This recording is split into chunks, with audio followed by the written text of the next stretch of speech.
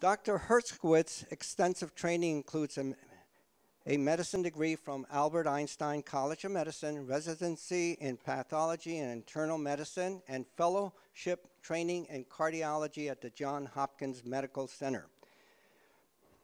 At Johns Hopkins, Dr. Herskowitz was duly appointed to medicine and molecular microbiology, immunology, writing more than 110 publications and book chapters in fields of cardiology, immunology, and autoimmunity and microbiology.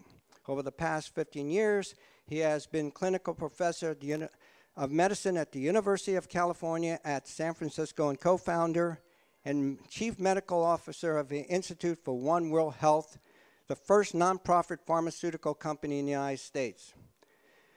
He is now director and founder of the Antera, which is a holistic clinic. He also has acupuncturists there, naturopaths. So he has a very well-versed group of people there. So it's not just MDs, but there are other disciplines in that group. And he has developed a personalized way of proactive medicine based on convergence of 7 vital disciplines. Here's Dr. Ahvie Herskowitz.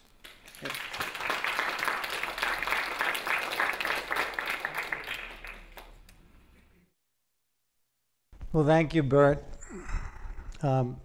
First, I want to say that this is the first coherent explanation I've heard in a long time about why, from Elise, why most of us want to drink heavily at night. Because we want to clear the debris from our brains by having the diuretic effect from the alcohol, clear the CSF, and so on. So that's a very coherent explanation. And I also have been trying to convince Bernd to come to the office every single day because he's clearly the most knowledgeable and entertaining person in the clinic, including myself. So the patients ask him all the real questions and so on. And the question that I first wanted to address is why I'm here. You know, how is it someone with my particular background comes to this type of a forum and ends up in this environment? And I think the story is interesting. But first, I also want to thank the leadership of SVHI and for inviting me, and I appreciate the opportunity. This has been an interesting journey for me, and when I was raised in Brooklyn and went to Brooklyn College and so on, and then went into medical school, I decided from a European background that I wanted to train like European physicians trained. So after I finished medical school, I wanted to try to get a doctorate degree, but I couldn't afford it because PhD students don't make any income, and I had to pay for my tuition costs and so on. So I decided to do a residency, a 1-year residency in anatomical pathology. Well, that ended up to be a 4-year exercise because it was by far the most exciting training period of my life. At that time, and this is in the late 70s, 37 years ago, followers and supporters of Albert Einstein came from all over the world to become faculty at the Albert Einstein College of Medicine. And at that point, they were already in their 80s, and some of them were even in their 90s. And they would come to, in this case, to the basement, and would train the younger pathologists like myself. And we had the European, the Austrian, Hans Popper, who wrote the book on liver pathology, Angrist, who wrote pulmonary pathology, others that wrote kidney pathology work, and so on, training us youngsters, sitting on bar stools next to the autopsy table, handling organs with their hands because that's what they did in those days, and being uniquely observational and teaching us what we knew and what we also didn't know. So we were really exposed. I was exposed from the very, very first time that I entered medicine into it's okay to say what we don't know, what we don't know. But at the same time, there's a Renaissance period evolving in all the different fields, particularly in immunology and neurology and neurophysiology and virology and infectious disease. But so we had the opportunity to train everyone in the hospital because CT scans just came out, but no one knew how to read them. because no one had three-dimensional slices of the human body before. So they would come down to the autopsy room.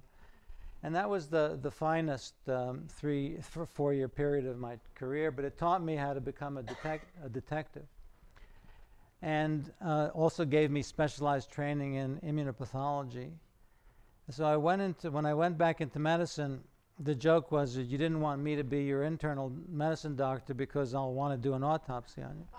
But that really wasn't my gig anyway. So, but I went to Yale, and we had the AIDS epidemic, and learned from leadership in virology and microbiology, and so emerged into more of an immunology perspective. And then in cardiology, it was the beginning, those progressive thinkers, to think about cardiovascular disease as an inflammatory condition rather than a lipid condition. So we were able to fuse those things together when I entered cardiology at Hopkins from an immunology perspective. Then there was heart transplantation came on board and so on, and then I ended up doing a cardiovascular laboratory in immunology, working with one of the leaders in the world of autoimmunity.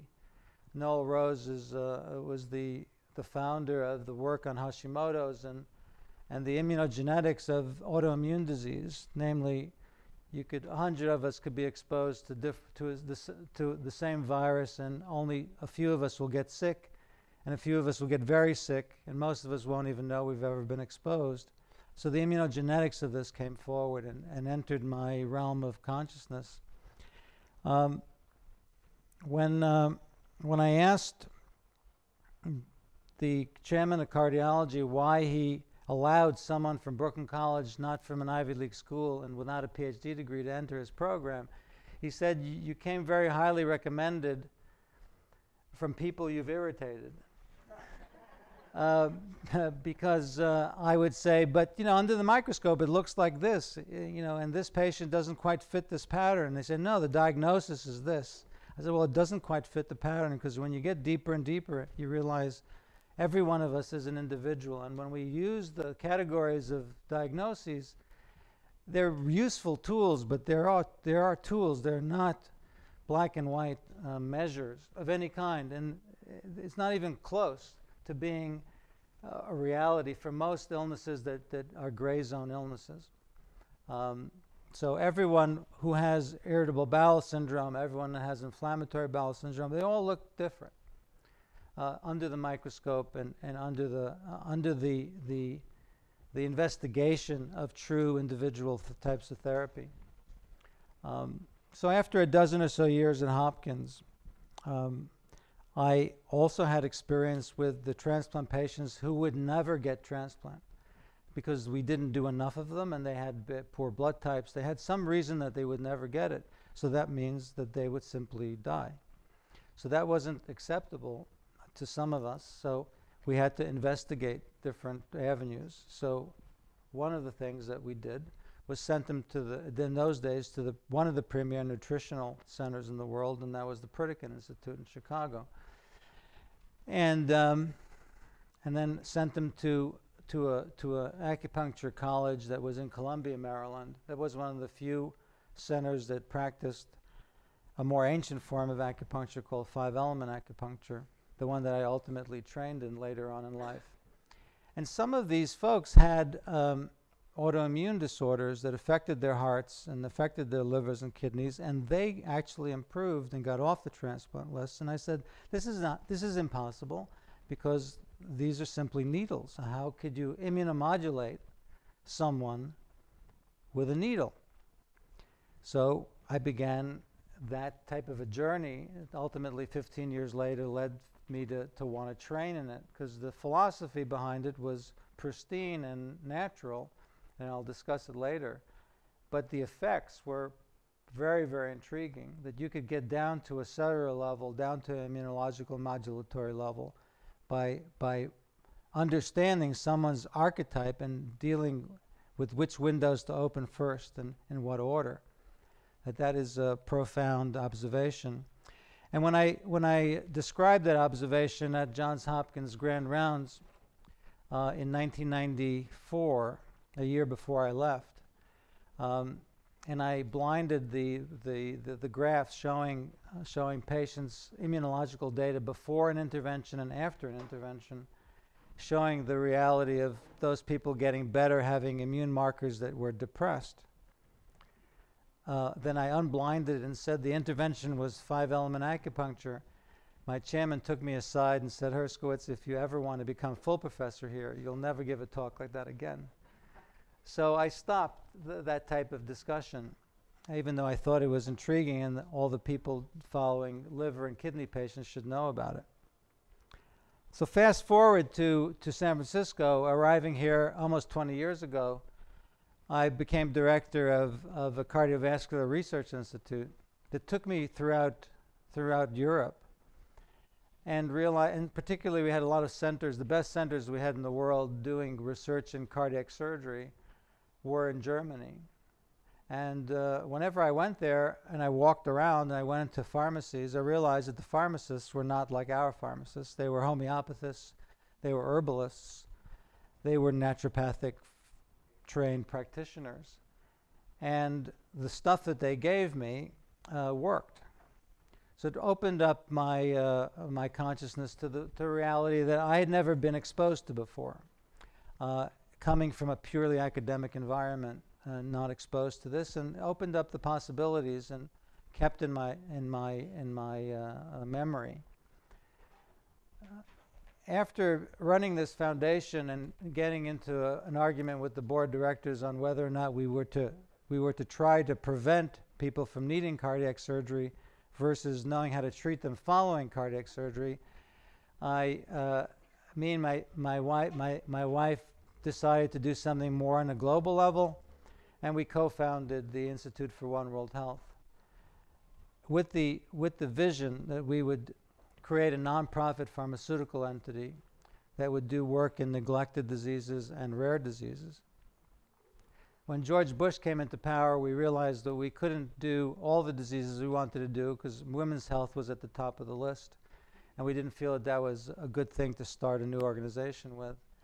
And so we decided to focus on neglected diseases of the developing world, of the impoverished, and took it forward and ultimately got large-scale funding from the Gates Foundation to do this, and a one-year exercise turned into 8 years.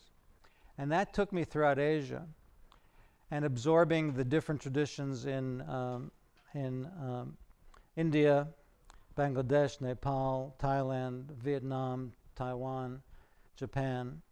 Throughout that part of the world, exercised again, expanded my consciousness even further. So when I left the global health space in 2009, I realized that in the global health world, we were focusing on things like cholera, diarrhea, and malaria, things that we don't have here, and yet as those economies will grow, they'll have the same diseases that we have here. And so global health in the future, even in that part of the world, will become the same type of health that we have to deal with here. So I wanted to pursue what I would consider a vision for the future of medicine. And that's where I come today. So 4 or 5 years ago, I knew no one in the Bay Area in integrative medicine. I had no idea what even the term really meant, because it still is unclear to me what the term means. And so I decided to call it something different, because my own vision was to use the different traditions and say the hypothesis is that the level of toxicity that our systems are exposed to today is too great for any one single tradition, whether it's functional medicine, naturopathic medicine, homeopathic medicine, any individual form of medicine would be able to handle. And so I called it convergence medicine, and wrote a single page on Wikipedia, and there it goes. I mean, that's what it is today. And ultimately, I want to share that experience with you today. But having said that, I wish I had met Bernd years before then. He would have expanded my horizons and expanded the yeah. So here we go. This is from my colleague at Johns Hopkins, who clearly, to me, had then become, over time, the most famous cardiologist in the country, running all the mega trials. Dr. Opol is now head of the genetics arm of the Scripps Institute and is now a more expansive thinker in terms of medicine today. And this is, I think, a very accurate quote. Dr. Brawley is an African-American physician who works out of the public hospital in Atlanta, the largest single public hospital in Atlanta in the United States. And he was, when he wrote this, he was the president of the American Cancer Society. And that was intriguing to me, that he had the nuts to do this, and he did, and he wrote this lovely book. But the concept is again becoming, some leadership are not afraid to discuss this in an open way. But some 250 years ago, this quote from Voltaire, it was pretty, is a fairly negative statement, but to a certain extent it has some truth to it. And the reason it's all coming to a head today in this particular communication between myself and the audience is because we clearly live in experimental times, and the discussion that we had earlier in terms of EMF exposure and so on is just one of the many different variables that have now been exponentially increased over the last few decades. And so we have a longer and longer list of stuff that our systems have to be accustomed to and be able to excrete and eliminate and metabolize. And the list is unfortunately not going to shorten anytime quickly. So what I want to discuss and enter into a dialogue today with everyone is a strategy, a strategic approach that one would have to think through. Some of it is already well known to this esteemed audience, and some of it may be a bit of a different perspective of the same topics that you think about every day. But I also knew that some of my own patients would be here this evening, so I wanted them to get a good flavor as well. So that's the exercise I want to go through.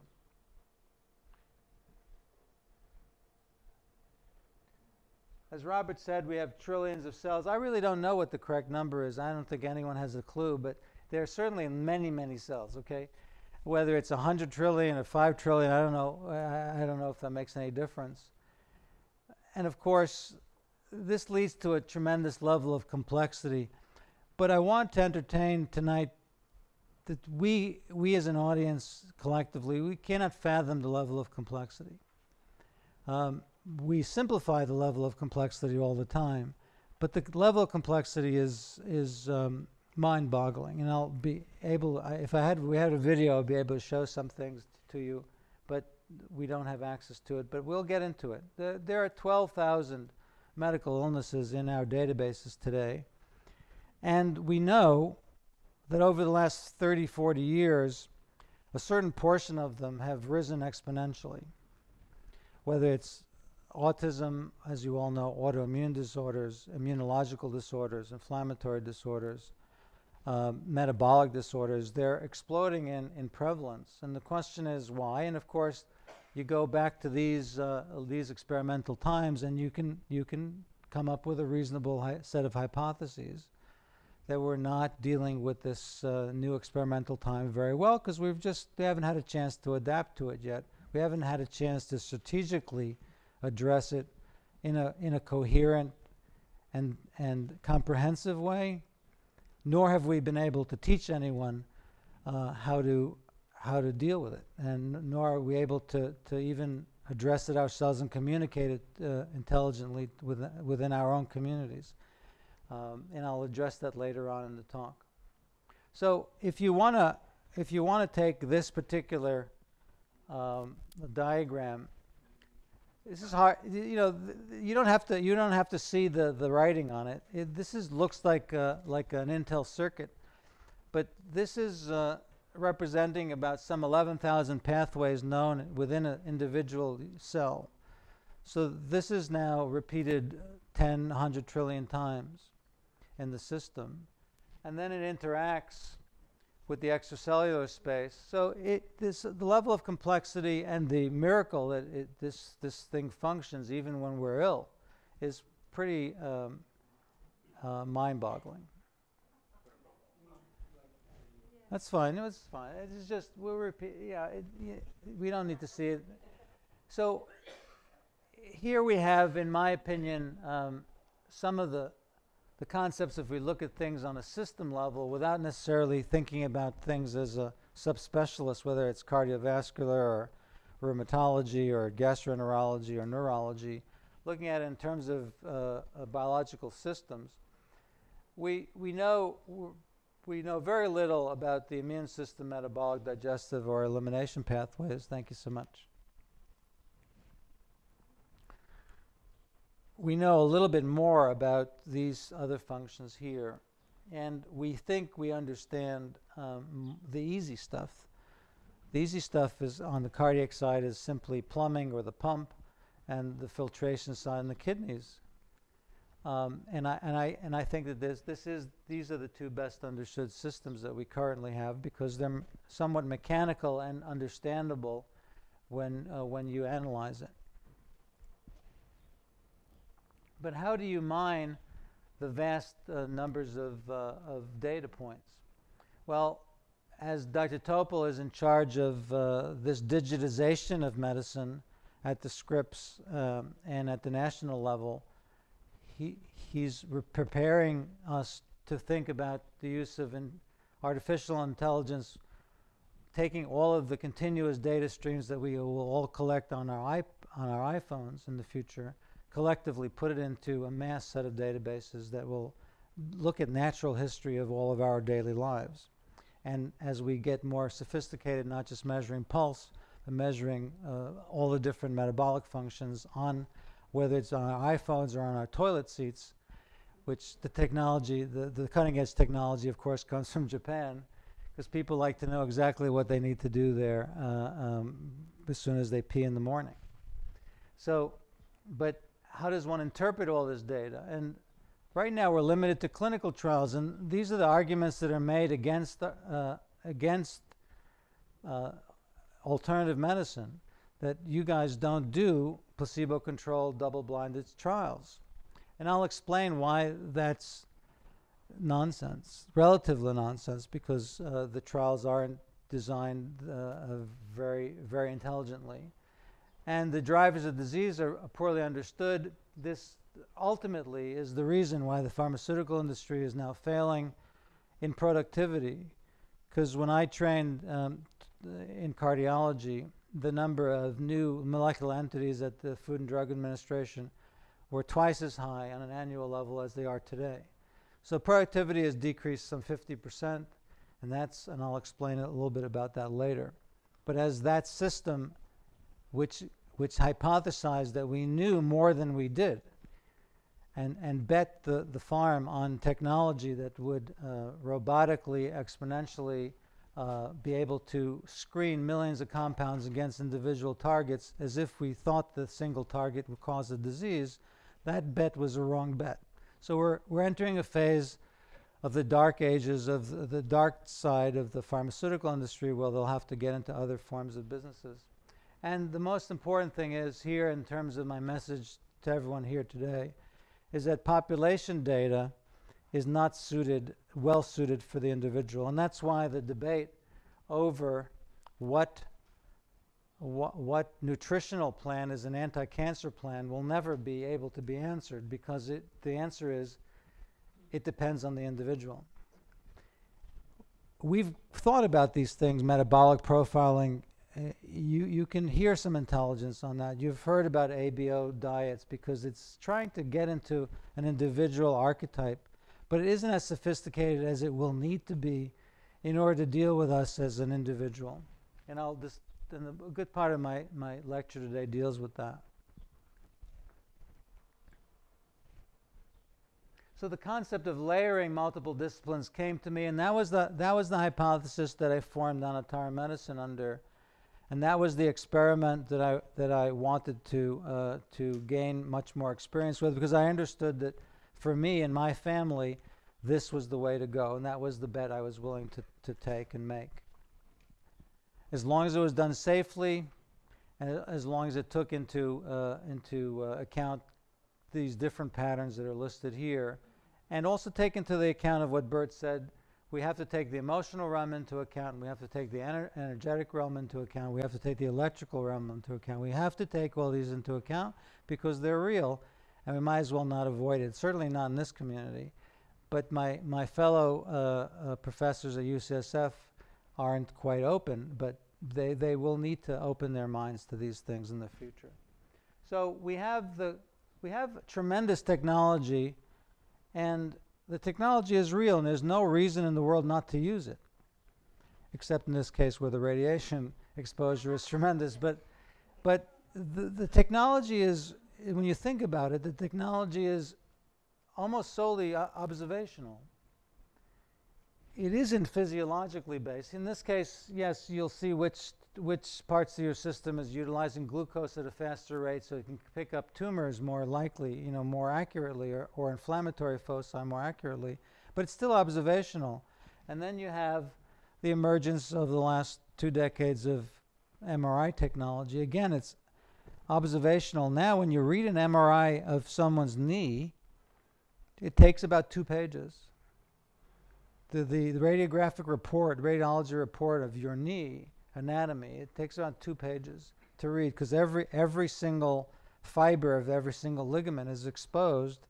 The question is, how do you avoid that level of degeneration? How do you avoid having furthering of the osteoarthritic component of the knee? It's something as trivial as, relatively trivial as a joint versus the entire system is made more complicated by the observations. But the question is, what is the benefit of the extra observational power that we have? We can mine the data better, but the question is, what are we going to do with all this information? So, and the concept of CT scans, and I just sort of just smile every time I think about. I was probably 26 years old, and having the chief of surgery of Albert Einstein Hospital come down and explain to me that he didn't understand how to read the CT scan, which was cross-sectional here, because he actually practiced the majority of his abdominal surgery through a very small incision. And it never occurred to me that surgeons do practice that way. They don't open everything up. So we were at the point of knowing so much, but actually not having real experience in the human body, although we have tremendous experience in the digital, manifestations of the human body. So it's the data that's coming from us we're observing, but we have little knowledge of how to integrate it. So what do we have? We have the pharmaceutical industry, and we have the reason I showed this, and we all have our biases, and some of us use pharmaceuticals more than others. Some of us are very against it. I've been a chief medical officer of a nonprofit pharmaceutical company. I understand how to develop medicines. I understand about the FDA. I understand the good, the bad, and the ugly. But I put this on to really show the concept of, when you take individual medicines based on individual receptors, you're going to have to take a lot of medicines. For diabetes, there are 12 known molecular pathways today, and some 50 or 60 diabetic medicines. There are 3 or 4 new pathways under active investigation now, so there'll be 16 different molecular pathways to attack, quote unquote, a type 2 diabetic. So why doesn't one drug work? Well, because one drug is based on a single receptor, and this is a multi-gene expression, multi-receptor based disorder. So you'll need to take a number of different drugs. The same goes for hypertension and for most of the other chronic disorders. So you'll need to take a number of drugs. The problem with that is that when you reach the 6th drug, the 6th to 7th medicine, you're guaranteed to have a drug-drug interaction. So at that point, you're going to be treating the 8th and 9th drug you'll be treating with. These will be the complications of the first 6. And then that cycle is difficult to break. I will talk to you at the end of why our current field is perhaps even worse than this, because our current field, most of the patients coming to the center, bringing in their supplements in the basketfuls. So supplement to supplement interactions have to be taken into account. Most of us are not knowledgeable enough to understand the sum total of this yet, but the experience will grow. And so simplification, strategic thinking, a plan that you can't address your entire body system at once in a single layer at one time, just taking the whole basket full of stuff and taking 50, 60, 70 medicines a day, supplements a day, is just not going to be an effective strategy. So what do my colleagues say at the university to me when they talk to me? They say, well, what's the evidence that all this nonsense with acupuncture works? Show me the randomized controlled studies. And so I come back and say a lot of other things. Just not to the...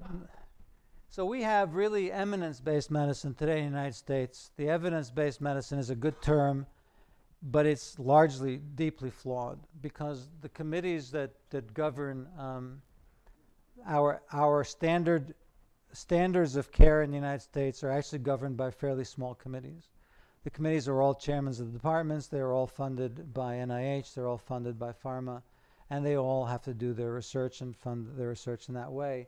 And so there is a strong set of biases embedded within our current system. And I think the data in the New England Journal of Medicine about a year or so ago stated that 1 in 7 definitive studies for the standard of care in the United States has been contradicted in future studies. So every time, about 15% of times where the definitive standard of care is decided upon by a definitive study, it's contradicted later on. So show me that the concept of homeopathy works. How it's not possible, it's something that you cannot measure. So I said, well, okay, if you're going to go to the, let's take some of the definitive trials that have taken place in the United States. In this case, the largest study of women's health on estrogen use versus placebo. And it was stopped very soon after the trial was begun because of the following risks. That this was based on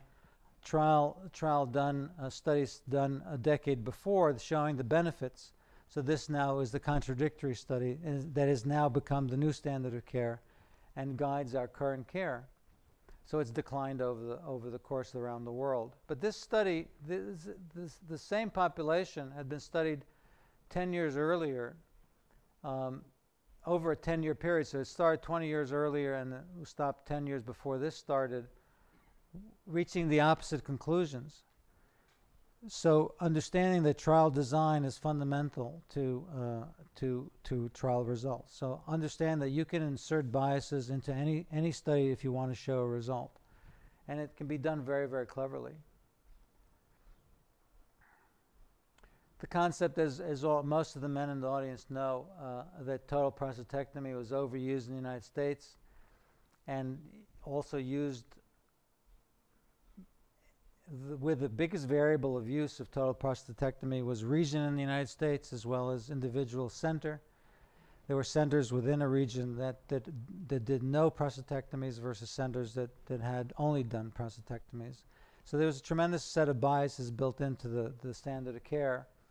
And of course, we all know that this is gone, but this comes from the prior studies that showed the definitive nature of how important this was to the survival of prostate cancer, and then it was completely contradicted later on. So the concept that we're reading the New England Journal of Medicine as a biblical text, you understand that 1 in 7 times it'll be contradicted.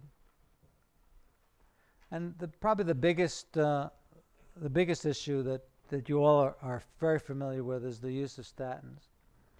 And as a cardiologist, having prescribed and been part of the research apparatus at Hopkins that made statin use the standard of care in the United States, we now understand that about 1 in 100 people get protected from an event.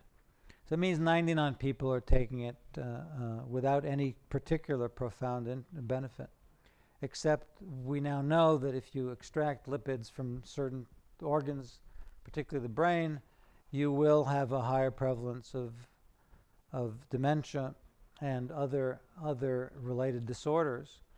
And I think that finding is going to be real. That finding is going to be real and partially explains the rise in so-called Alzheimer's or amyloid plaque derived disorders of the brain.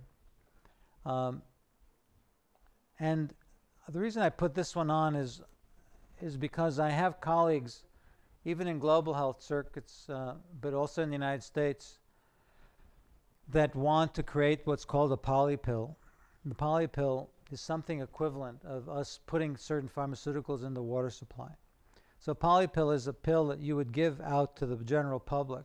In this case, they wanted to do this in India, to give the Indian population a safe antihypertensive and anti-lipid lowering drug and something that would protect against the future development of diabetes in the single pill, sort of whether you needed it or not. And this was so frightening to me that we have to work hard at dispelling the benefits, particularly on the lipid side, which has been entrenched in the society for a long time. And then the concept of my colleagues who put their research careers into fast-track mode in genomics 25 years ago and said that genomics will be the answer to all of our ailments and all of our illnesses and all of our issues and all of our problems. That hasn't borne out to be the case, and that's because of the level of complexity of our genome. And the level of complexity of an average chronic illness may involve 100 genes interacting with one another, and it's not going to be possible to deal with it on a simple level. But then when you think about it in terms of drug development, it will take us a few hundred years to replace our current pharmacopoeia with the new sets of medicines. So don't expect genomics to play a huge role outside of diagnostics over the next decade or two, because we won't be able to develop new molecular entities based on the genomic findings for at least 10, 15 years after they're discovered. So we have to think about the whole system and not just a symptom-based set of medicine or an illness-based model. And whether or not we'll be treated by robots in the future, certainly immense databases are certainly going to be our reality. Genomics, all of this is yet to be seen, but I'm interested, as everyone else is here, in the present. So the question is not so much what the promise of medicine is going to be. The question is, how do you use the best that there is available right now and use it strategically for yourself and your family and the patients and the people that are asking you questions. And I think that this is accurately true. As trained as some of you have been trained here in acupuncture, I think we can take the pulse of a person in that particular way, or whether it's an analysis on the homeopathic side or naturopathic side, more than any single digitized technology that we have available today. And I think this is going to be the case despite genomics and proteomics companies starting left and right now for the foreseeable future. I'm going to skip over this just for some of you who can write down the note and look up the Hood group. This group based out of the Northwest, which is espousing the use of system biology in medicine. But if you look at it, that's the good thing. So they use predictive, personalized, preventive, and participatory, which are very good 4 Ps. But they look at it from a computational perspective and using mathematical tools. They don't use any evaluation on the patient. They're using patterning and chaos theory and so on, but they're not actually examining anyone or touching them or listening to them at all. So that's the level that we currently have in terms of where we are. So we're left with this level of complexity, and the question is what strategy we can use to address it.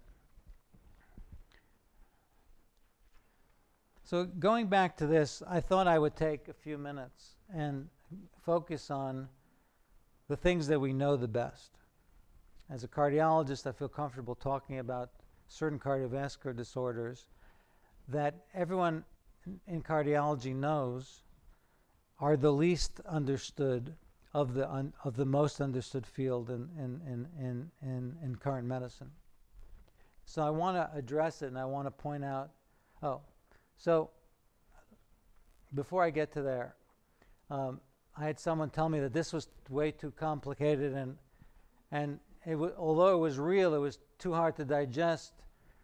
So I just pulled the first article I could find and came up with this, which is obviously a lot less complicated, but seemingly still imperceptible, because this is just the component of certain cascades on the inflammatory cascade side, which is, again, still an immense level of complexity on every cell. So we're talking about NRF2. There are 500 known chemokines and cytokines. These are the messengers that talk between the immune system and the neurokine system, the nervous system, and the endocrine system. These are all receptor-based, 500 of them. I can put them on a single chip. And I have developed with other colleagues the technology to do that. The question is what we would do with the data. We have no idea what we would do other than collecting massive amounts of information on people before and after they get treated by a holistic system-based approach. We wouldn't know what we were looking for, because if this is the orchestra, and the orchestra is composed of 500 individual players, I'm the composer. NRF2 is one of the potential band leaders for the violin section, for the string section. But one person blowing the buffoon over there, blowing the bassoon very loud, sets the whole thing off. And when you look at this, a colleague of mine pointed out to me that the new molecular entity that his company had just developed was right here. So he was really proud of that they had the receptor tagged and the molecule developed for it, but the interactions between the rest of the system are poorly understood, and that's why our adverse events rise and rise as we go into the general population. And that's why the pharmaceutical approach is fundamentally simplistic and flawed. These models are more useful as we go forward. There's a patient up here, which is at least good. And the concept of the future of regenerative medicine is clearly happening now. It's going to happen. It's going to dominate the medical environment over the next several decades. And it will be extremely cool and exciting because the regenerative medicine really is based under the understanding that if we can give ourselves our basic youthful cells, our own system will auto-regulate on its own. That you don't have to understand the complexity will take care of itself. But then we have artificial organs, we have all these novel things, and we have all of our basic elements of academic medicine, but what it doesn't take into account is really what it means to be the patient and what it means to be the individual. And the next part of my talk, I want to address that, I think. I think that's the next part of my talk. Although I have to thank Carmen for putting it together, but I haven't had a large amount of time to review it. So the concept of reestablishing homeostasis is the key, as many of you already know. But how do you think about it? So one very simplistic way to think about it is you're born with a certain set of genetics and prenatal conditions. I don't believe that the genetics are fully understood or exposed by our DNA. There may be multi-generational exposures and so on that are embedded into this system. But we're also born with a certain birth constitution. There are some babies who are just unbelievably powerful and strong. Some babies that are not. Some children that have a lot of different, they're just cranky. They just low birth weight. They have whatever they have, they're just not as strong as others. So that gets ultimately treated and so on, and ultimately most of our children do very well. But you take your birth constitution with you your entire life. And I believe that there are traditions out there, medical traditions out there, that can address what everyone's birth constitution really is. And they're very useful in my particular practice, and I've been using it, and I'll describe it a little bit later. but the concept that you bring in some things into the world that you cannot, you can modify, but you cannot fully ignore. Again, we all know with studies with twins can diverge dramatically in terms of their health because they have different exposures to environment and different ways to adapt to the environment. But in fact, they still have some basic DNA they have to deal with. What we put in, how we eliminate, these are the detox pathways that we all talk about. And then this concept of these environmental factors, again, these have been exploding in their impact on our health. But also the concept of our own archetypes and how we handle our environmental stress and so on. So we have archetypes. Some of these archetypes from a German tradition are called temperament. This is the way some of the lenses that we use to look at the world. We all have different lenses. Some of us are low energy, like Bert. Some of us are high energy. Some of us look at the world with vigilance. Some of us look at it with worry. Some of us look at it with a joyful attitude. We're all fundamentally different. But there are ways to look at those archetypes and then determine if there's a bio-emotional terrain that can be addressed in a strategic way. This is largely how homeopathy works. It looks upon you as patterning of symptoms, but also patterning of psyche and your bio-emotional terrain. There's different Chinese systems that deal with elements. The 5-element theory, which I won't have time to discuss today, but is the basis for all of Chinese medicine. A more ancient form than is currently used in China because Mao expunged it from the society as too elitist. But the two schools, the 5-element school of acupuncture and the 5-element school of herbalism, was the basis for the 2,000-year heritage. And it's all understandable, and it all can be utilized as an individual way of understanding how we're all going to treat the environment and our stresses differently. It also gives insights into the window of which door to open first. So, for example, if you go to a certain clinics across the country, they say, well, the first thing you have to do is absolutely you have to eliminate. You have to detox. You have to eliminate. And that's true for perhaps half the population. For half the population, that's too much. The system cannot tolerate going straight into detox form without first building up reserve. So these type of systems of approaches that are not based in straight functional medicine or straight integrative medicine, the Andrew Weil type, are important. And then in the German and French systems, concepts that were born with certain paradigms, certain tendencies, they're called miasms. They've never been subject to good marketing skills because this is called a field called biotherapeutic drainage. It's one of the worst names I've ever heard and scares the hell out of anyone that I ever treat like that.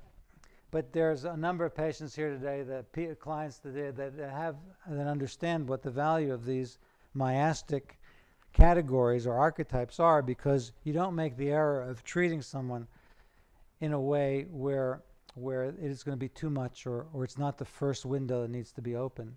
Because as the Chinese say, there are windows to the sky in our neck points, but sometimes if you open the window to the sky, it will blind the patient because the light is too strong. So when you're in a cave, you just stay in a cave for a few hours in utter darkness. Don't try to leave without sunglasses because you'll be blinded and it'll take you some time. And in the olden days, if that happened to you, you'd be eaten by a boar or something. It was something that they really took very seriously, that you couldn't tolerate something that was excessive. You have to do it in moderation. You have to do it in a layered fashion. There are many experts here, more than I, in terms of these elimination pathways, but suffice it to say, I see a lot of patients from who've tried other centers, And the single thing that happened that messed things up is that they were treated too rapidly, to try to do too many things at one time. So I also find that these types of patternings are important too. And this is sort of intuitively obvious, but unless you ever gone to the doctors at UCSF or Stanford or any basic medical center, you understand that no one does an analysis like this.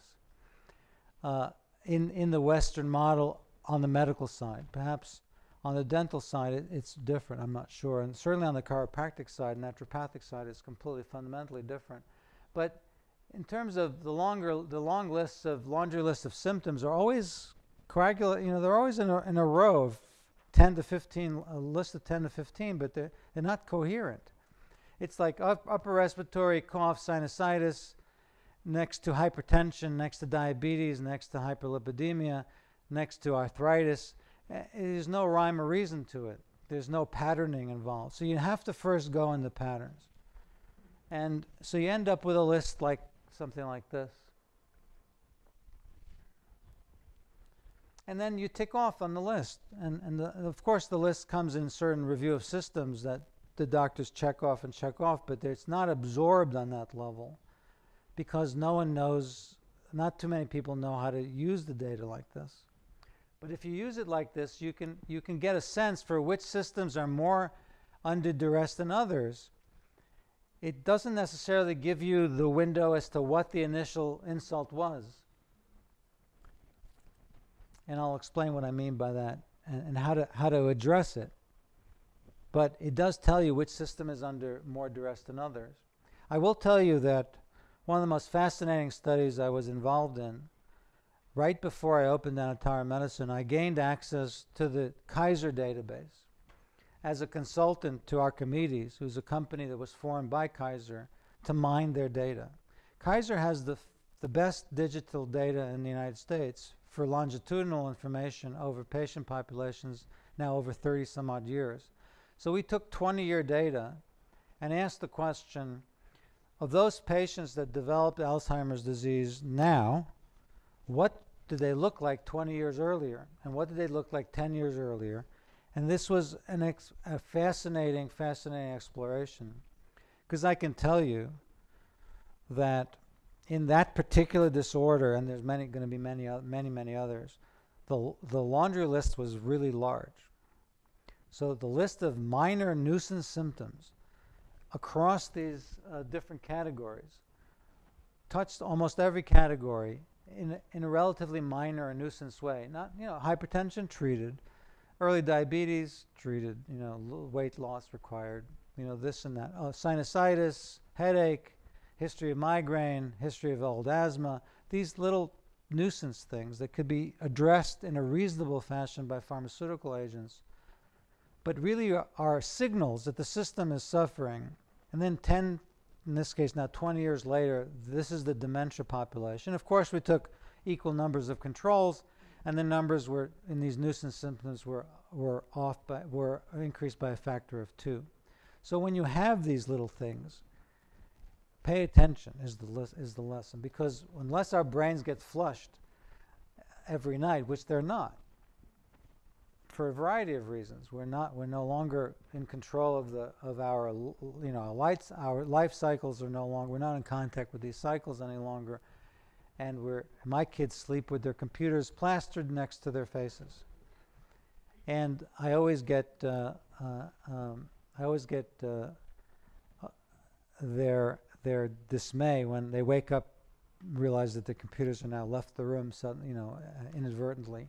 But this is what's going on today. So we have to understand that these symptoms are not nuisance things, they're signals, and we have to address it. So I decided to address it in the following way.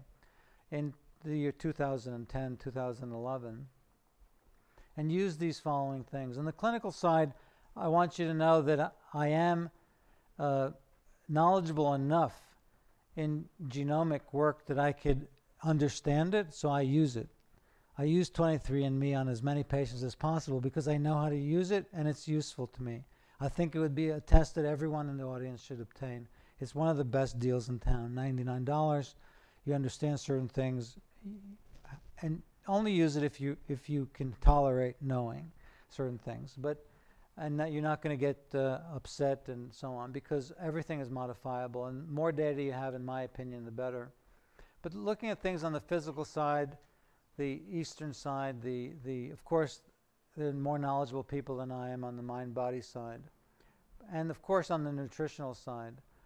Many people have devoted much more time in their careers than I have, but I do have a particular approach that I want to discuss a little bit later. And then I've added oxidative medicine and then regenerative medicine to the list, because I've always been looking for system-based approaches. And oxidation, and you heard from Dr. Rowan last month, and Dr. Schallenberger out in Reno, these brilliant practitioners and observational scientists, as I call them, have added a great deal to our experience. And having exposure to something as reparative on a global system level as oxidative therapy is an important part of our basic repair strategy at the clinic.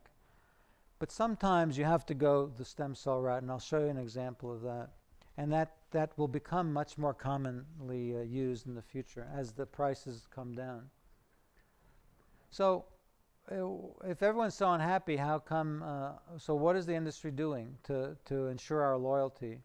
So they're talking about these catchwords. They're using the word personalized, and personalized really means, it has nothing to do with you.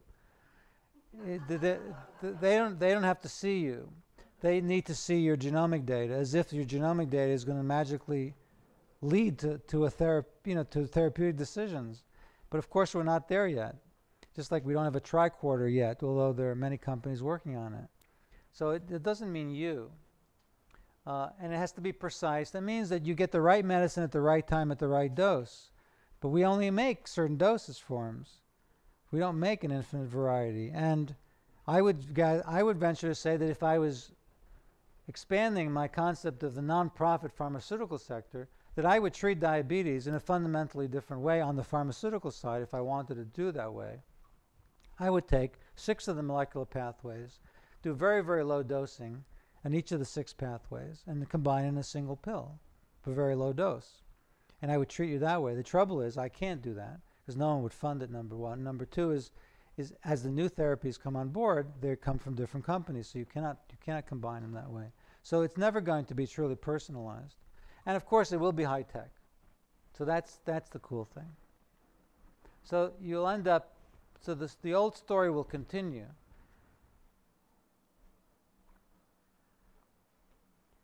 And then the story gets expanded upon in the following way. They say these are the methods that you're going to receive tumor-specific therapies. Well, we have 1-2 tumor-specific therapies available in the United States today, but that's about it. We don't have much robustness in this field yet, again, because we fundamentally lack the decision-making 30 years ago that would require us to look at the system as a whole. If you don't know, about 30 years ago, a decision was made that the disorders would be ultimately broken down into individual receptors, and that's the way we would do it. So they stopped testing for efficacy in animal models. They used animal models, they continue using it for toxicology purposes. So for adverse events, yes, even though there's no relationship, but they use it still. But the concept that a drug could work in an animal in toto was lost. So then they developed robotic technology. So you could screen 1 million compounds in an evening against a specific target out of your library of 100 million compounds, and then come up with the top 1 million, and then the chemists would get to work on the top ones that would be screened further and further down. But it would never be used in an animal system until the very late in the process. And this has been largely the main damaging effect of the loss of productivity. So we have to go into these other things, but we're not there yet. So I wanted to show a picture of a large bird-like animal with his head in the sand. But I chose this instead because it sort of has certain visual characteristics. So if you're looking to be saved by robotics, then you'll end up with this. This will be the best of the best. This will be the surgical technique that'll work, but you require the surgery. And in this case, there won't be any human intervention, because in this particular company that made the slide that talked about the future of medicine TED conference that I attended and spoke at a few years ago, this was done at a distance. And there was a case in CPMC Hospital about 2 years ago where the robotics machine froze. And there was no way to turn it back on for about 2-3 hour period, and it was scary. It was a scary situation, but again, very precise form of medicine, but it's not exactly preventative. So the concept of using these 4 Ps is really the concept that needs to be had. So what do you do to use prediction? So we have certain tests now. Some of you in the audience have had these tests, have come to the clinic and have these tests and go to other clinics. The concept's that we're going to have an explosion in diagnostic technology that'll tell you what your risk is. It won't tell you how to deal with that risk. It'll tell you what your risk is, and it's going to explode over the next 10 years, even more so than it has been today. So look for that, but understand that you still need a strategy of what I'm going to do about it. Because our concepts of what natural remedies will be interacting with our disorders and our different risks will also explode. So we'll have Bernd tell us another 100 good ideas over the next year that will all not be able to integrate it so easily because we can't try 100 new medicines at a time. So these are the different things, and I'll look at that. I mean, these aren't so important. But the concept of being preventative and personalized from a functional medicine point of view are well known to this audience, and I don't have to address it here.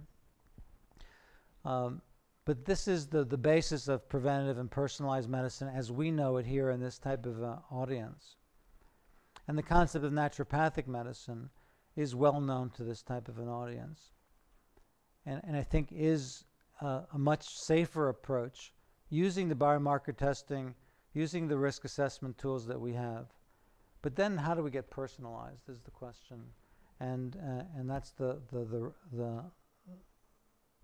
so how do we get personalized like this? And I'm afraid that I think that Adrian and I were talking about this on the way here, and the question is, well, what about me?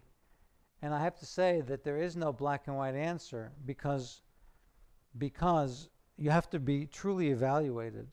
It isn't like something, oh, I could tell, I could just look at you and tell, because I'm not an intuitive and I'm not a seer.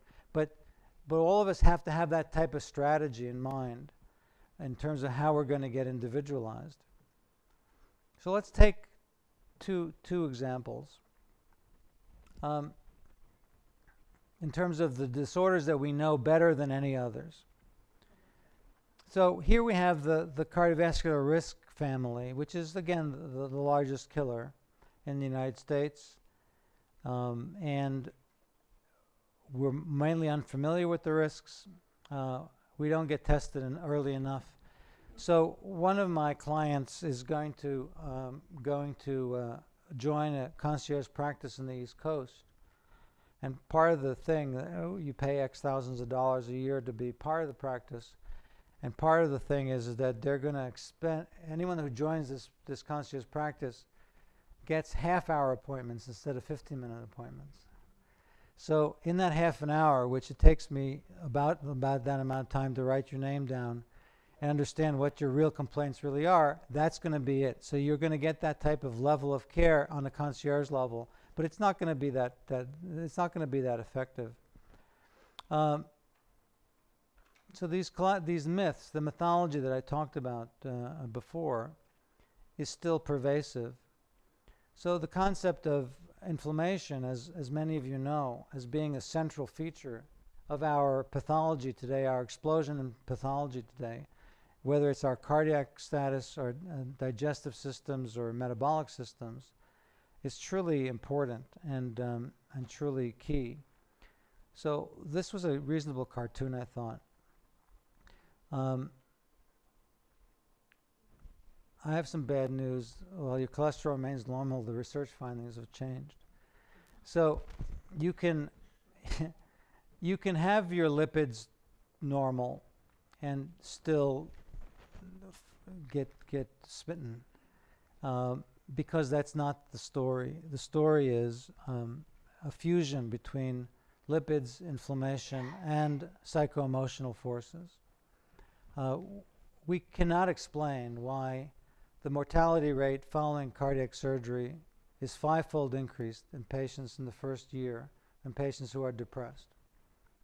We cannot explain that in any way, other than you want to go down the route of adrenal stress and pro-inflammatory stresses, of course, and that leads to more prothrombotic states and so on. But these are important things. So the concept of our immunomodulation, I'd say the biggest driving force of modulating your immune system will be NRF2 agonists, will be oxidative medicine, will be high doses of vitamin C on occasion when you can get the intravenous infusions, will be vitamins A, D, E, K2 in combination in some formulation that your body can accept.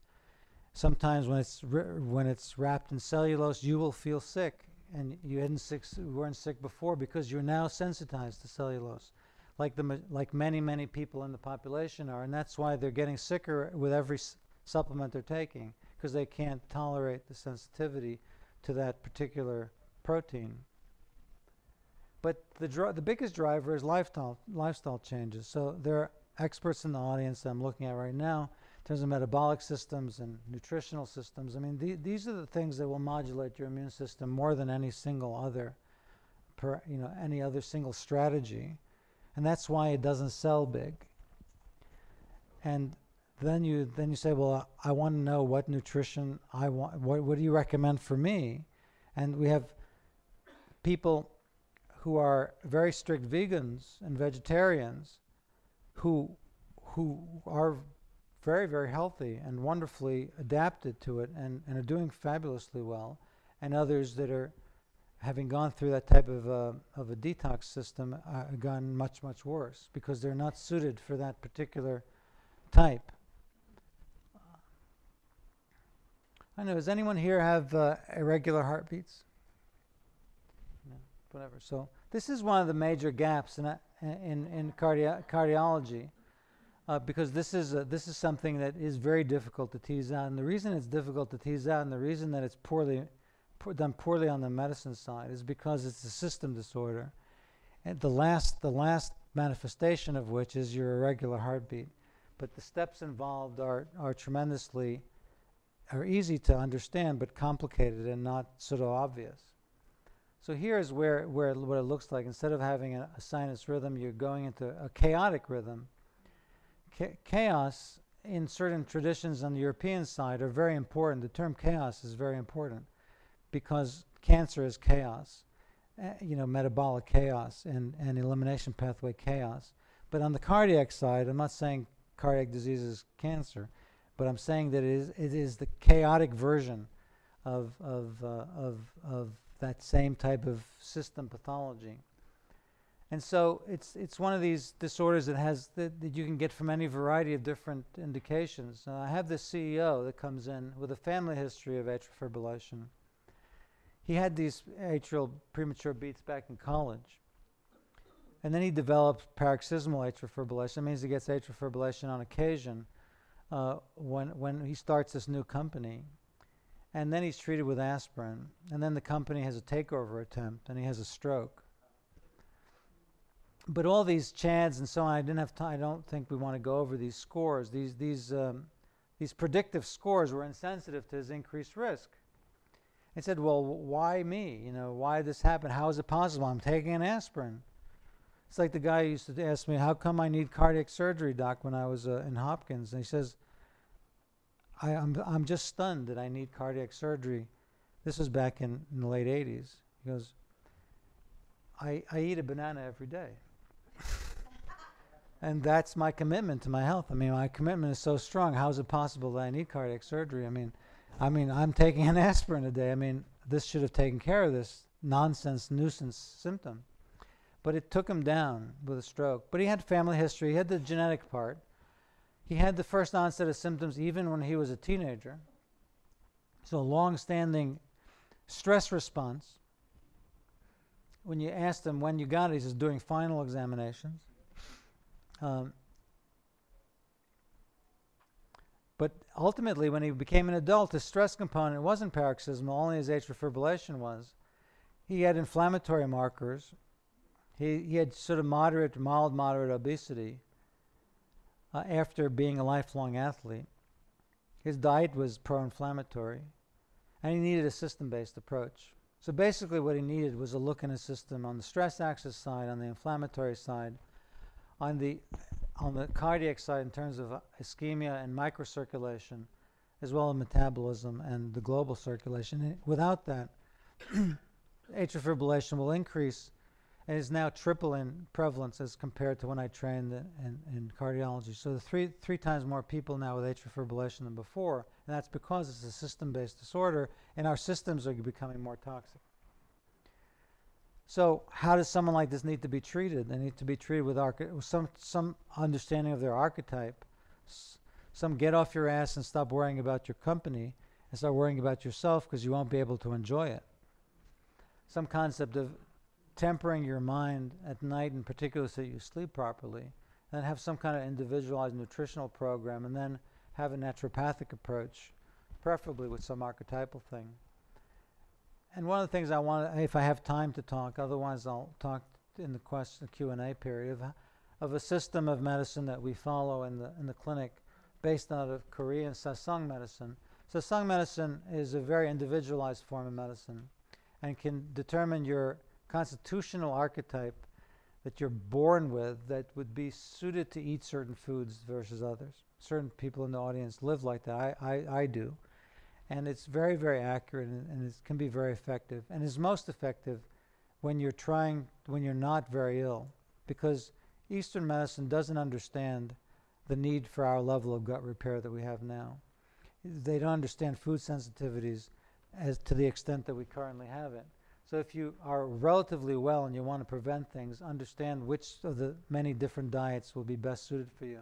Certain people get sick using paleo. Some people won't do well without a paleo diet, and we have to understand the individualization. So when you look at atrial fibrillation under the microscope, which I understand, you find certain things. This is, of course, an autopsy. This is not from a live person.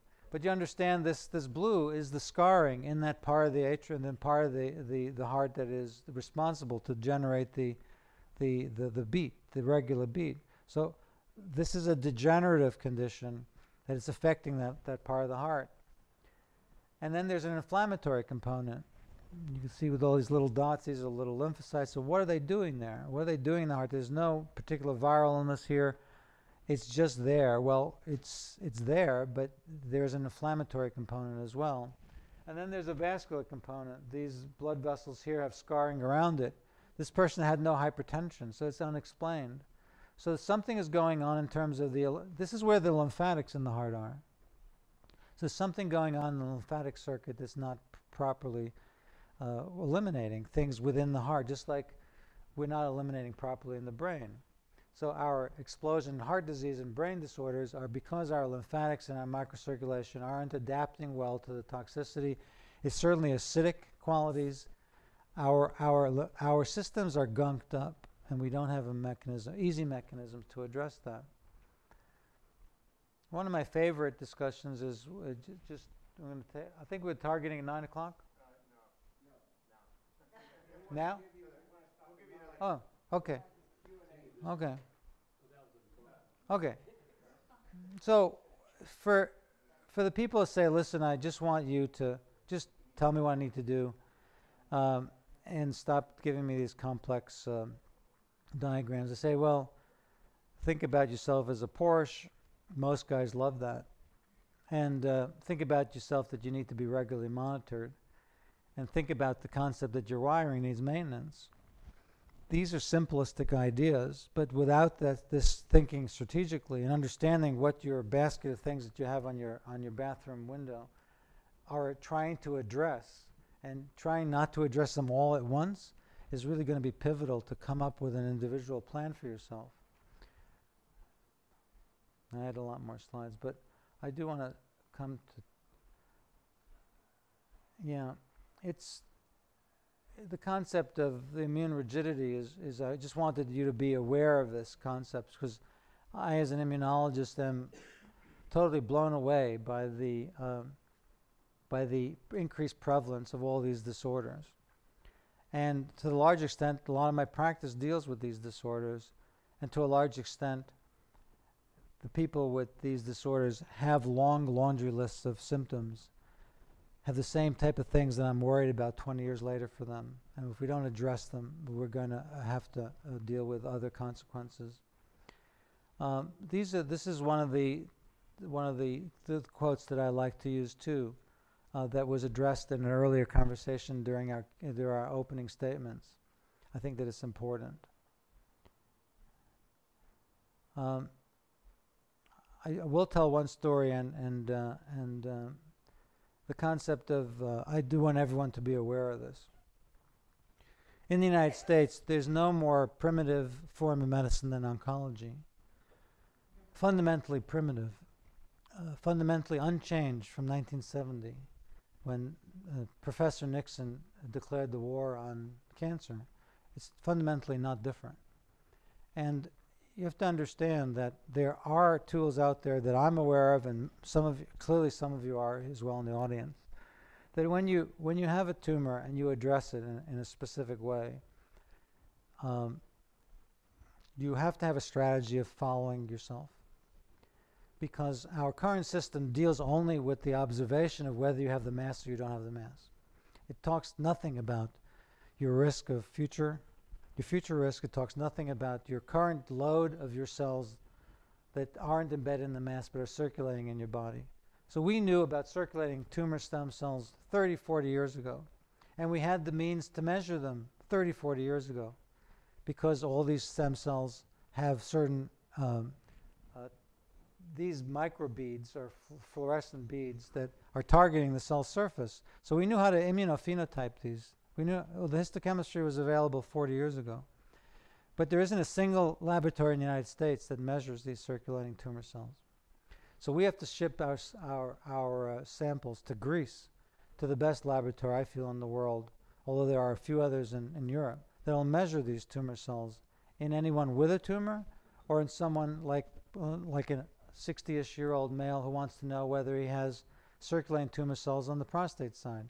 Because I certainly don't want anyone to biopsy my prostate, because I don't want the risk of it spreading. And so these type of technologies do not exist here, but they do exist elsewhere, and I think we have to begin using them. And I had two examples of how it was used, but it has to be used. And the other thing I wanted to close with, because I won't be able to show the stem cell video that I wanted to show, but there's a growing interest in using different forms of technology that you could just have as part of your day-to-day life. And part of this is these molecular-based oxygenated waters. And it's not clear to me it has anything to do with the oxygen. It may be doing with the way the water is prepared. These are electrolytic forms of oxygen. These are beverages. These are waters that are exposed to different electrical systems. There's one nanotechnology here that produces nanobubbles, and I think the nanobubbles have electrical charges and enter into the Krebs cycle, enter and become, your oxygen utilization becomes more efficient. So we have oxidative medicine, but we'll also have different things. And then Bert's technologies in the future that he's more adept at than I am in terms of the electrical system. System-wide approaches have to be layered on to individual vitamin supplements. I mean, you can go down the K2, A, D, E, Bs.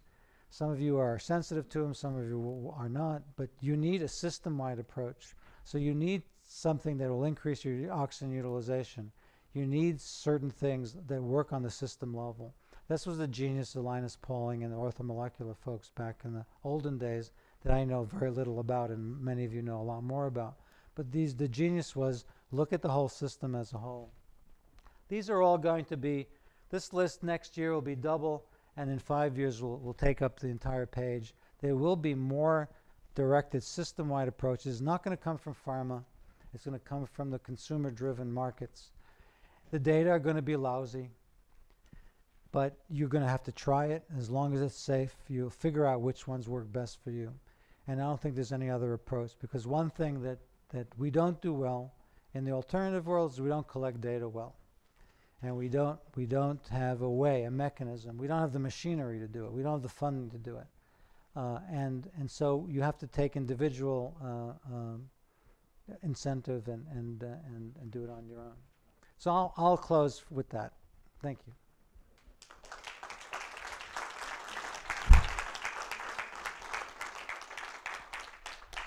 Yes, Elise. First question. Hold on. Okay. Test. What about epigenetics? In 23andMe, everybody thinks that the gene profile is set in stone, and I'm not convinced whatsoever.